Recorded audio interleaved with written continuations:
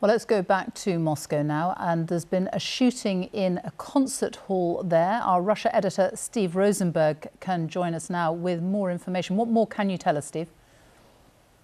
Well, this is very much a developing story. It's still going on. This is what we know so far, that this evening a number of gunmen burst into a concert hall in Moscow between 2 and 5 armed men and began shooting.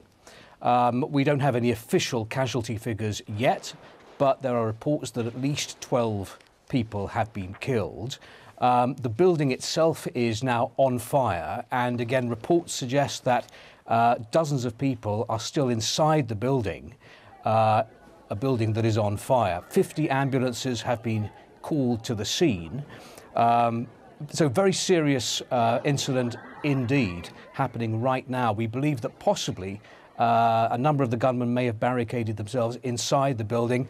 That's being checked. And as I say, no official figures yet as to how many people have been killed in this.